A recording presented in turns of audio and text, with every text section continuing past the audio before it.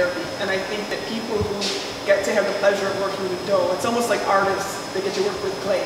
And we have that sensory aspect that's part of it, and it helps us to work out all the quirks, helps us to work out all the emotions, and really just to achieve a wonderful psychological state. So I love the kneading and the whole process of the dough. And I also enjoy working with children and passing these traditions on. And I notice sometimes when you work with the kids, you bring them into the kitchen and you say, hey, how are you today? And they say, oh, good, everything's okay. Then you start working the dough. And they start to open up a little bit. About 10 minutes in, everything comes out. Like the biggest problem in life, what's hurting on their heart. And the same thing with adults. And I think, what a beautiful thing to just get people into the kitchen to have this therapy. I was blessed to be raised that way, but for those who aren't, it's a wonderful tool that we have at our hands. So the Mediterranean lifestyle and the diet, is really a lifestyle. And it's much more than just the nutrients. But it's also the way that the food is enjoyed, and the way that things are shared, and the way that we enjoy the time at the table and the time in the kitchen. And so that's part of what makes it healthy, and that's what I'll talk about today.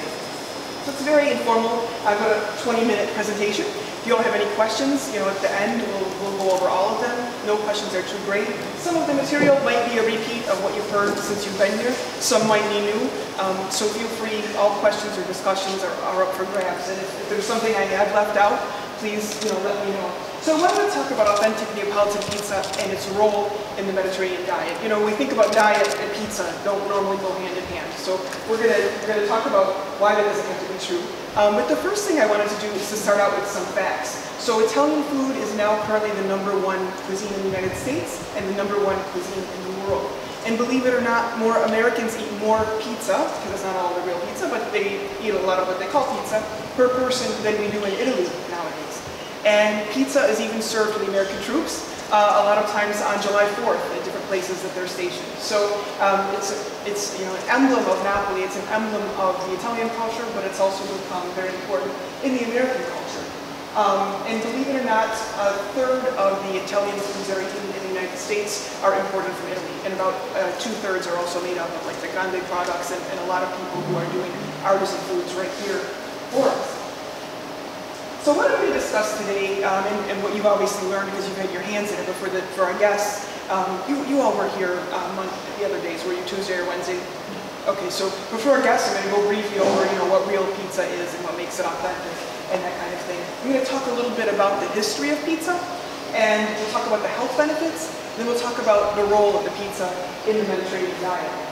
So the first thing is the tomato. A lot of people associate Italian food with the tomato, but we didn't have the tomato pre-Columbus. So tomato is a New World food from Latin America, like potatoes, like corn, like chocolate, peppers, so many things that if you go to the part of Italy that my family's from, Calabria, and tell them no peppers, no tomatoes, they'll look at you like you're crazy. But a couple hundred years ago, we did not have that. So these are New World products that we integrated into making the pizza. And you can look at some of these old cookbooks that they have from Naples. If you look for one 18th century cookbook called Il Cuoco Galante, you can find the first mention ever of the tomato and the basis of what tomato sauce was and what pizza was back in those days. So he declared that the tomato was used to top the pizza and the pasta, and he actually gave a description of how that should be done in this very, very early cookbook. Now, what's interesting is pizza was always a street food. It was never a royal food, never something that was eaten in the palaces.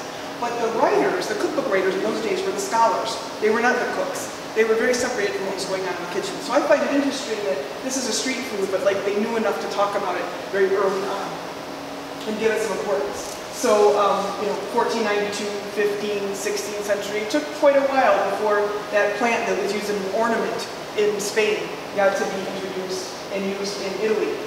In the food. So the pizza margherita, of course we get it from the name Regina Margherita or Queen Margherita, and it's named because when the royal family was visiting Naples, they made this pizza for her with the colors that looked like the Italian flag. So the tomatoes would represent the red, and the white represent the mozzarella, and the green would represent the basil. And that's how we ended up with that particular pizza, which became the most famous one today. And the first pizzerias were born in the 20th century in Naples. So this became quite a thing, but it was when the Bourbons were in power in the very early 18th century that one of the kings actually wanted to go into one of the pizzeria and eat, and then it became a socially acceptable thing that everyone could do. Before that, it was kind of, culturally, it was much more street food. It definitely was not something that the elite would want to do. But this time, in the 18th century, really revolutionized pizza eating in Italy, because now it's something everybody does. It's a class-less food. You know, it's no matter where you're from, this is a food that you can enjoy. So, for those of you who took the certification, already you know about Antonio Pace in 1984 and the development of the authentic Neapolitan pizza and the association of Verace pizza napoletana and what that means. But this standardization of food in Italy is nothing new. It's something that they've always done, and it's something that all countries can benefit from, and it's something that we're going to be seeing more and more in the world and more in the United States. So there's a term called GI, which not your kind of GI regions, but GI meaning geographic indicators, which is the food that, like the DOP, that tells us these are protected denomination of origin, wines, foods, things like that. Here in America, we have the Idaho potatoes as one of them, wild Maine blueberries. So as we use these products and benefit the ones that are authentic, it really gives a boost to the economy, depending upon where you're from, and it ensures that the product is true.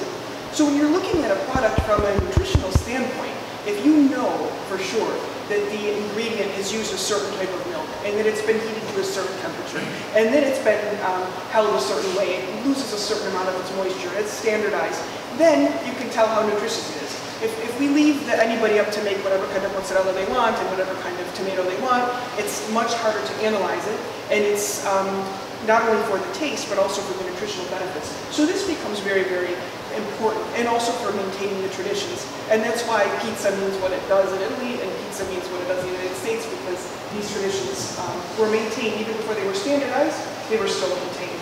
So for our masters already, they know about the water and the ingredients, you know, starting just with the ingredients of the pizza. The water, that it must be clean and not carbonated. It must have a pH balance of between 6 and 7. Now, I teach a lot of culinary medicine classes, so we talk about food and how they heal the body. And one of the things we can tell when people aren't healthy is their body will have a high acidic state.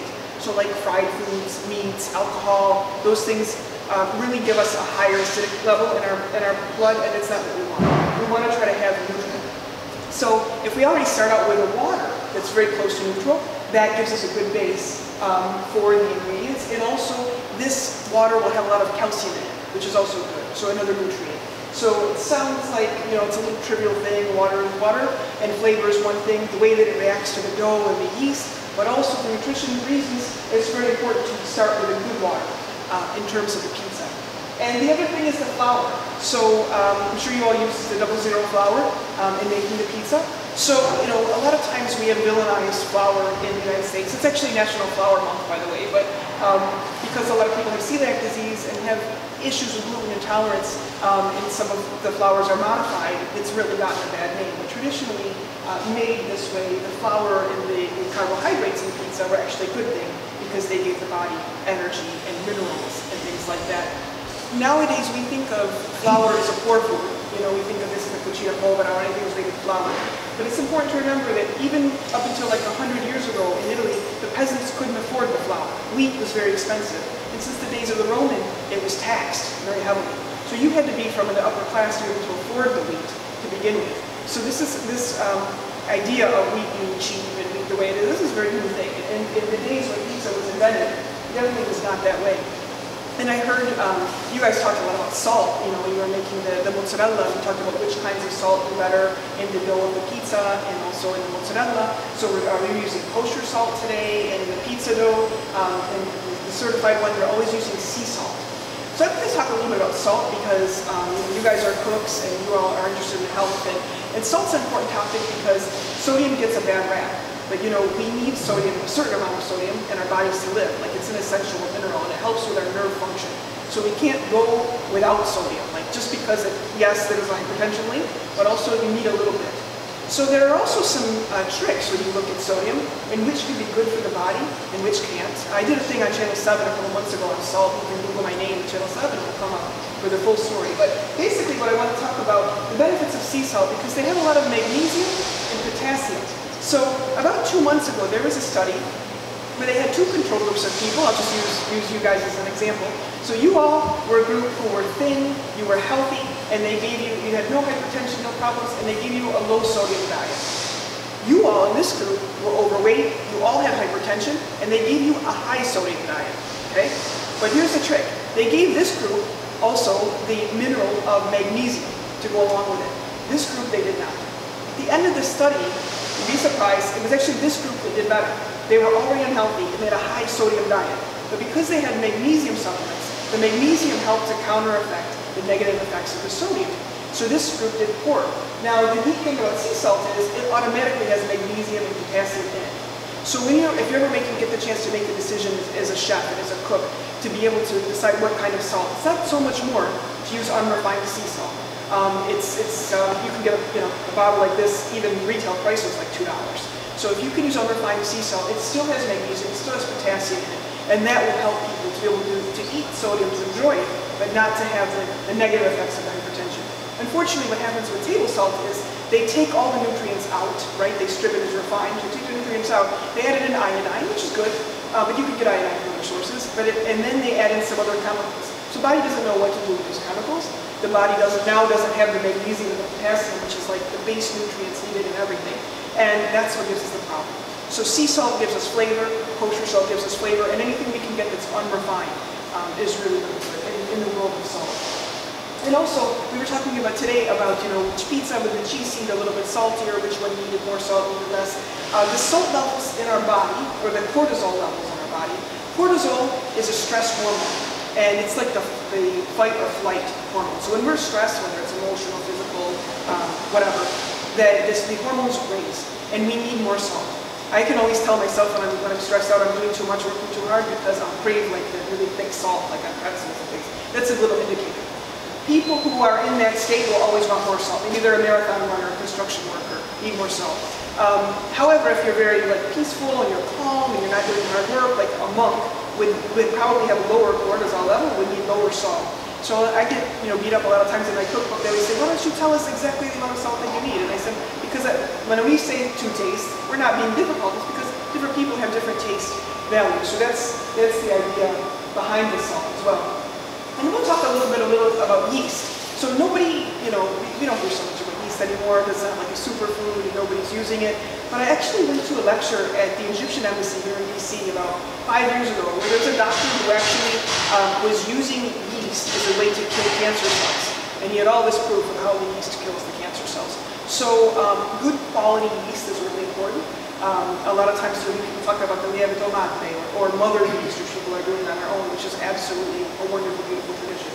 But if you're using chemical yeast, like a baker's yeast, it has these compounds in it which help support immunity, and they're the beta-1,3 glucans. That's what they're called. So these beta-1 glucans are not found in a lot of other substances. You can get the supplement at Vitamin Shop, or you can use it in the yeast and in the bread and things like that and get it from that variety. So something which helps boost immunity in our body. And of course, with everything nowadays, we can use as much immunity helping and boosting as possible. But I'm going to talk about the two kinds of main mozzarellas that we use in the pizza. So this is the mozzarella di bufala, or the buffalo mozzarella, and then we're going to talk about the cow mozzarella. But this mozzarella, the mozzarella di bufala con panno, DOP, these are all of the nutritional analysis of it. So this milk is a very, very rich milk. It has, for about 100 grams, which is 3.5 ounces, 264 calories. It has 16.2 grams of protein. That's a lot of protein for a non-meat. 0.4 carbohydrate, 20 grams of fat. So it's a lot of fat, but you get a lot of bang for your buck with that type of fat. And also 320 milligrams of phosphorus, which is not easily found, and 245 milligrams of calcium. So that's almost half the amount of phosphorus that we need per day, just in the buffalo mozzarella, just in one serving. And then a third of the calcium. The buffalo milk mozzarella is easily digested and has a lower level of lactose for people who are lactose intolerant than cow's milk. It also has low cholesterol. It has B1, B2, B6, niacin. So all of those great nutrients that help us get stressed and get energy, especially like in the kitchen. We should all be taking more B vitamins than we need them. And then we have the cow's milk cheese. So the mozzarella, just made from cow's milk, is also wonderfully pretty lean pretty low sodium cheese in terms of the whole range of cheeses. If you look at all of them, mozzarella is a good option to have. So 60 calories, 6 grams of protein per serving, 3.5 grams of fat, of which only 2.5 are saturated. So that's a very good lower amount of fat. Only 10 grams of cholesterol, 40 grams of sodium, 0 carbohydrates, and 80 grams of calcium. So the cow milk mozzarella is still a great choice. We talked today a little bit about the difference between the fior di latte and the regular mozzarella. Also, these are rich in biotin, riboflavin, niacin, protein, phosphorus, and the D, E, and A vitamins as well. And then we come to the tomatoes. So to be the authentic, Neapolitan pizza, we have to use a certain type of tomato. So we have this Marzano, that's DOP. We have the pomodorini di Corvara, which is also a great product. The pomodorino di Vesuvio, which is DOP. So Vesuvio, you all know about the volcano, right? Vesuvius. So, we think about this thing, there's a lot of marketing done that things are grown around Naples at the base of Vesuvius, or that they're grown around Sicily at the base of Mount Etna. And you're like, big deal. Is that just a marketing thing, like it's cool, it's by a volcano? But yeah, it's a good marketing thing, but it's actually really true because that soil is so nutrient rich from the ash, from the volcano, that it makes everything grow better. So you cannot compare a tomato like this, even one that I grow in my garden, which I'm really proud of them, but that soil, you just cannot compare the quality, the richness, and the nutrients that are in that soil from the volcano. So many of our products that we got, whether tomato from the New World, pepper from the New World, grape from Greece, lemons from North Africa, whenever we got these ingredients and put them at the base of volcanoes, I'm taking credit like as if I was there at that time, put them at the base of volcanoes, they really got better. So you can look at like a little dock lemon that grows in North Africa that we originally got in Italy. When they planted them, the lemons became like this, and they look like grapefruit. And that's all the work of the volcano, all the beautiful work of Mother Nature. So these products really are superior in terms of nutrients and in terms of flavor, if we can get them. If we can't get them, okay, the best quality tomato we can buy. But the lycopene that's in the tomato is a really powerful antioxidant. And the tomato is one of the places that it's prevalent in. So Italians were voted the healthiest people in Europe last year, believe it or not, despite the fact that we eat pizza mostly all the time and pasta every day. Still healthiest people in Europe, and a lot of people credit lycopene as one of the reasons for that. Another great reason for that is the olive oil. So olive oil is my very favorite ingredient, and if I had to ever be reincarnated into a food product, I would be olive oil, because I just think it's such an amazing product. My 4th book is called the Ultra Mediterranean Diet Cookbook, and I had to have all the latest research of the Mediterranean food and the Mediterranean diet in that book.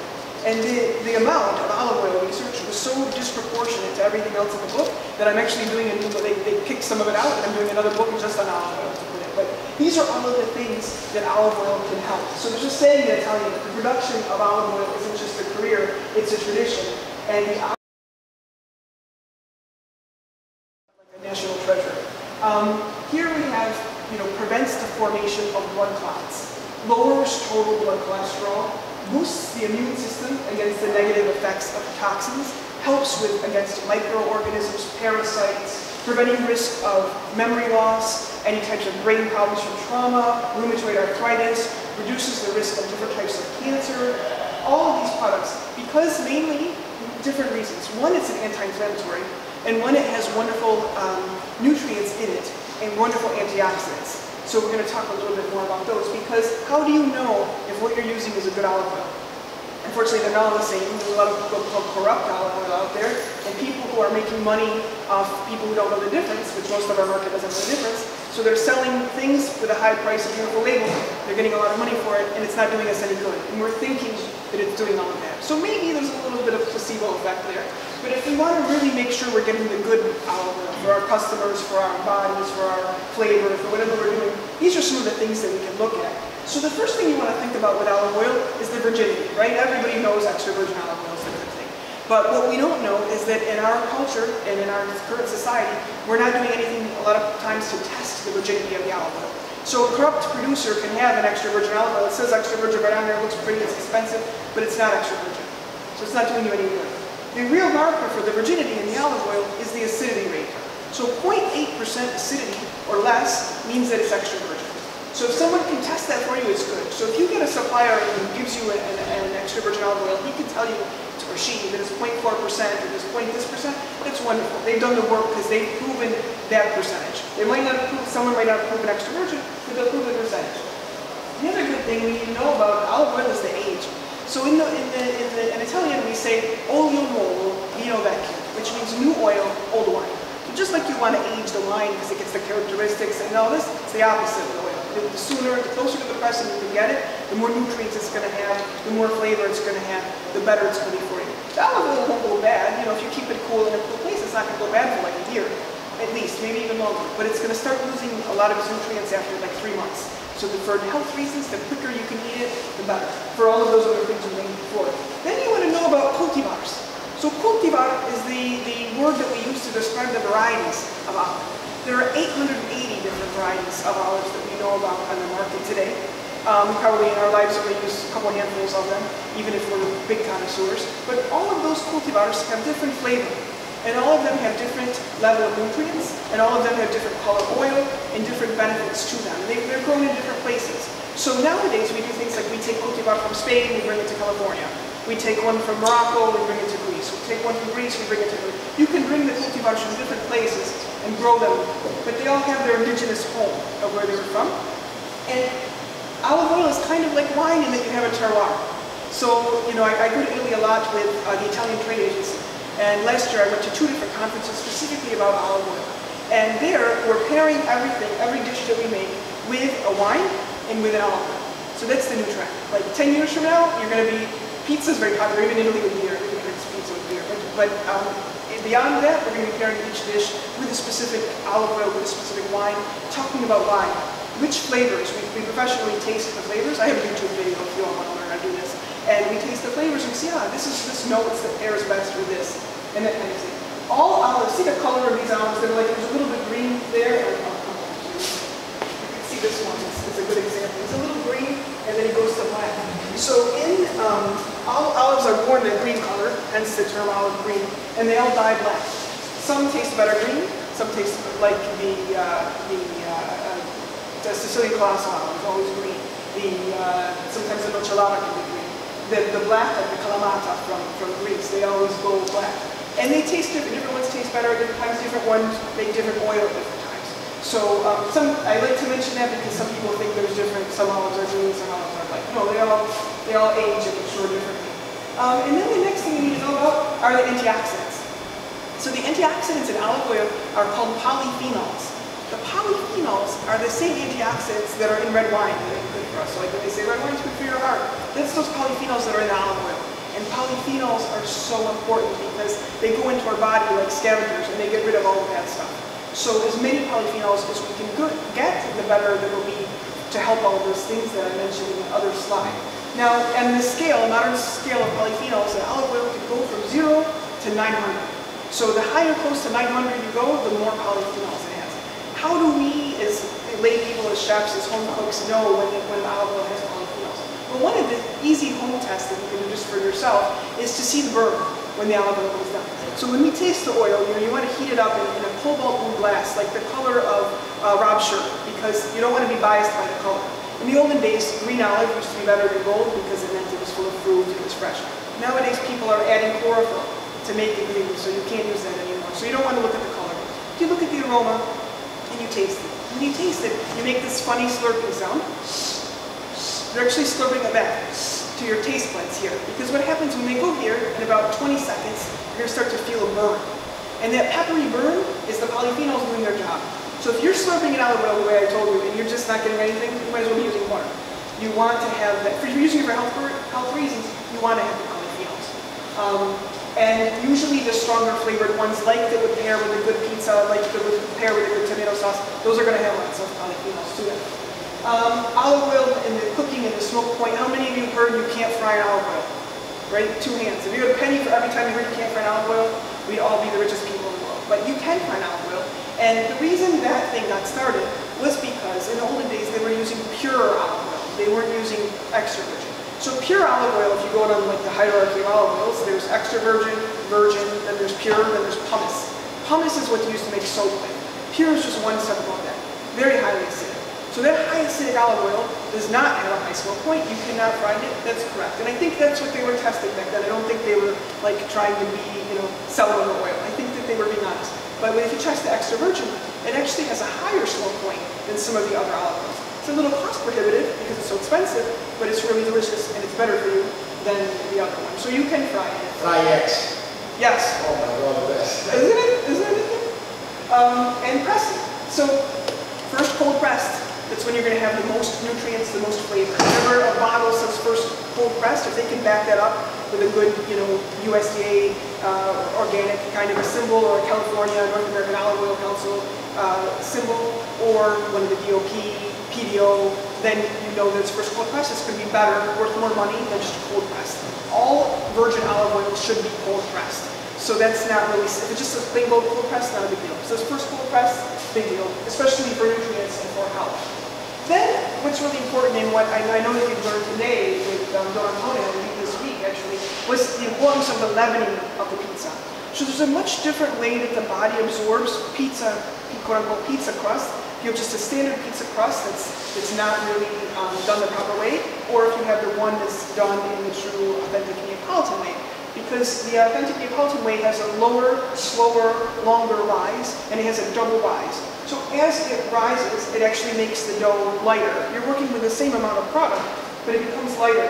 So those 270 to 300 grams are going to affect you much differently than if you just took a slab of dough and the same amount and let it rise for 15 minutes. This is more easily digested on the stomach. It has a lighter kind of a feel to it also.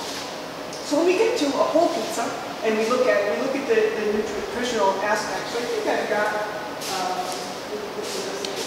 but basically half carbohydrates, 6% fat, 5.5% protein, and around 800 calories. That's what you're looking at with one of the standard pizzas like you all made today. So it's a meal in itself. It's a meal all in one, which is very important. We don't use that term a lot in America now, but in Italy they use it a lot, and in Spain, a lot of places that follow the Mediterranean lifestyle, they really use this terminology. It's important that plates, the dishes, recipes, make one meal that people can just go and eat all together. It's easy to analyze. It's something that completes you on the stomach. So you always hear that word a lot, but it's a meal in itself. And these are the components of that. So again, carbohydrates in the United States right now get a very bad rap.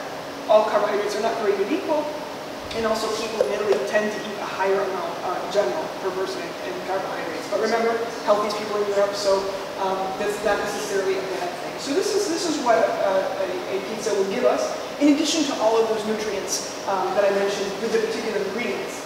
So this is Crotone, which is in Calabria. This is where my family is from. And the reason I put this in here is because this is how I got started.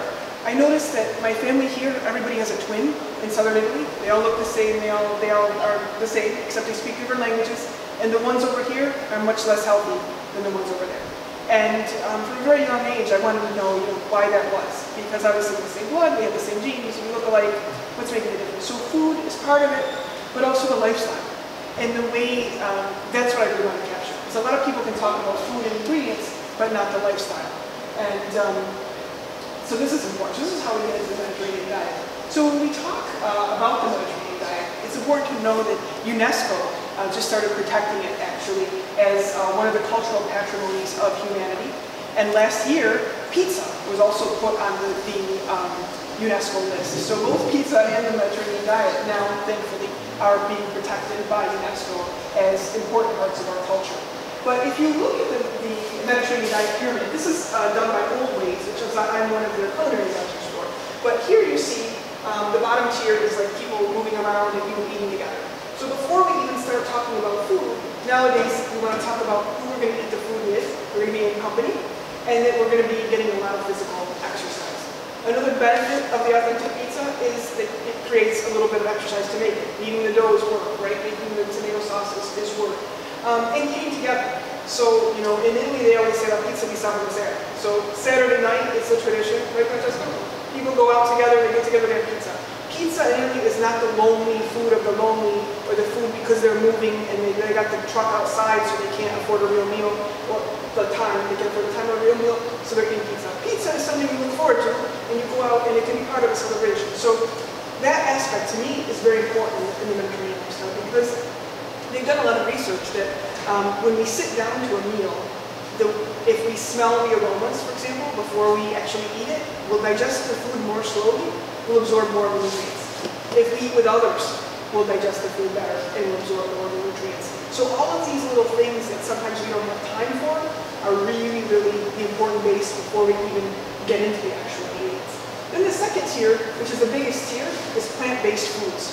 So according to the Mediterranean diet, according to the Mediterranean lifestyle, the majority of our meals and the foods that we eat every day should be from this plant-based group. So whether it's vegetables, fruit, nuts, seeds, legumes, olive oil, herbs, spices, everything in that plant-based food, that should be the majority of our diet every day. And of course, the pizza fits really well into that category. Then we have the fish and the seafood, which 2 to 3 times a week. So say you give yourself an additional serving of fish, 1 additional serving per week, you'll reduce your risk of heart disease by 49%. So you eat fish twice, eat it 3 times, that kind of thing. Then we go up to the dairy.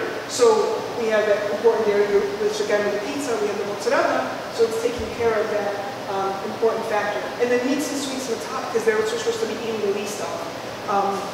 Just kind of like a luxury.